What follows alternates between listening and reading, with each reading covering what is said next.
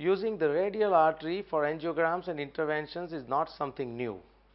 The first transradial angiogram was done in Canada in 1989 by Dr. Campo. The first angioplasty and stenting were done in the Netherlands in 1992 by Dr. Kimney.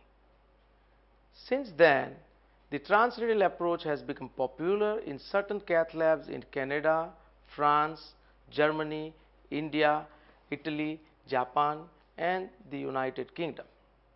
In the United States, most catheterizations are still done through the femoral artery in the upper thigh.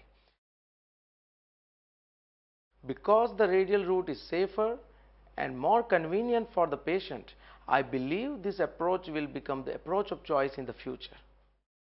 Why should we access the heart through the wrist instead of the thigh?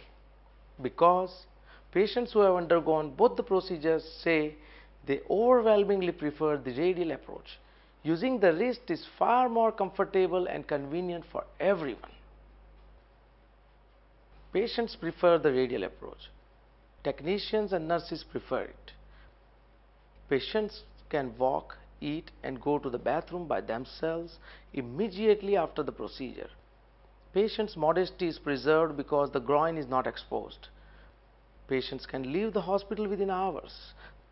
Nursing care is easier and more relaxed. There are virtually no bleeding or vascular complications. There is no need for blood transfusions, and there is less cost. After performing over 20,000 catheterizations through the femoral artery, I learned that there were many negatives inherent in the femoral approach. These include significant blood loss requiring transfusion, large pseudoaneurysms, AV fistulas, and retroperitoneal hemorrhage.